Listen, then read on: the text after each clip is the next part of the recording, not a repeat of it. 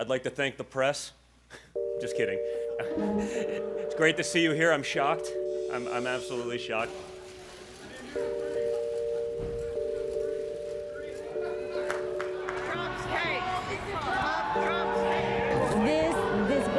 This name on this building doesn't fit in at all with the city of Vancouver. Everything that this man stands for is everything that we are against as Canadians. This is not the Canada that I know.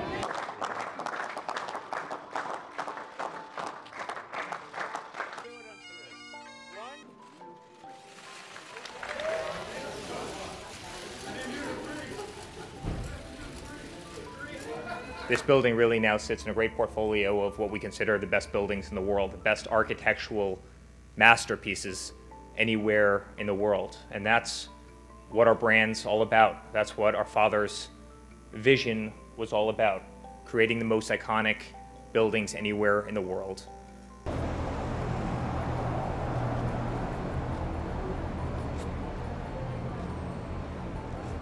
Trump Tower has become a beacon of racism, sexism, and intolerance, and it really has no place in the city of Vancouver.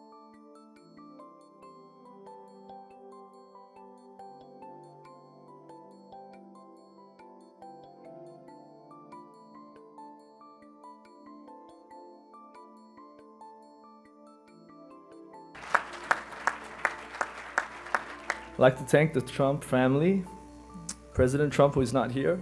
Thank you for entrusting me with your family's coveted brand.